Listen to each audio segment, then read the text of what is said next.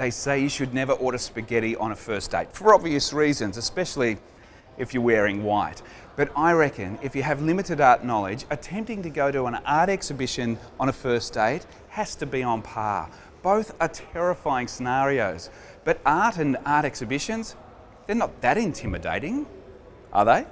Well, let's try and break down this impenetrable world of mystery and fear. Let's have a bit of fun and get some hot tips from the staff of the National Maritime Museum here in Sydney. We're here at the museum's temporary exhibition space and I'm surrounded by over 170 artworks. Surprisingly, they're all about fish and fishing. Makes perfect sense. First dates are always going to be uncomfortable, so my top tip would be to just follow the crowd and copy whatever they say.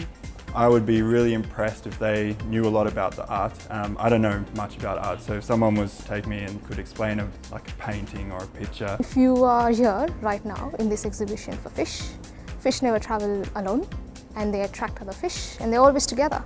So I would tell the person that I'm bringing over here, look, I want to be with you like the fishes do. Well, I would break into French. Parce que tout simplement, le français est la langue la plus belle du monde entier. C'est la langue de la culture, de l'histoire, de la musique, des beaux-arts et bien sûr l'amour. And it really doesn't matter what you say if you say that, because you say it like that and it's you had me at bonjour.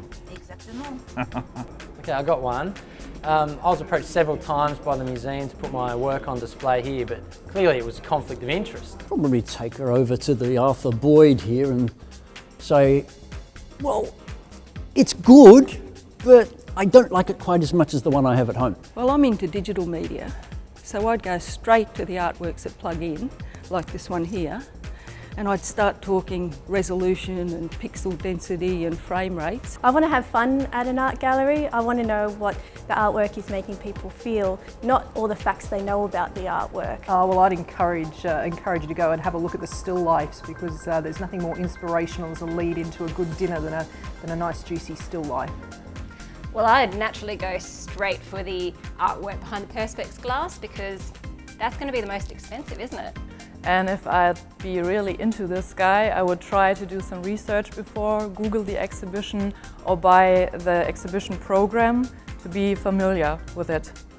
So would you actually look at the subject matter? Is that an insight into you? Because cats eat fish, so are you going to eat your first date? Well, I hope you did get something out of that. It's very difficult to pick a top 5 in that lot, but at the end of the day, art is so subjective that if you say what you believe, then you'll always be right. Whether your date likes that or not, well, that's another story. Look forward to seeing you soon here at the Maritime Museum.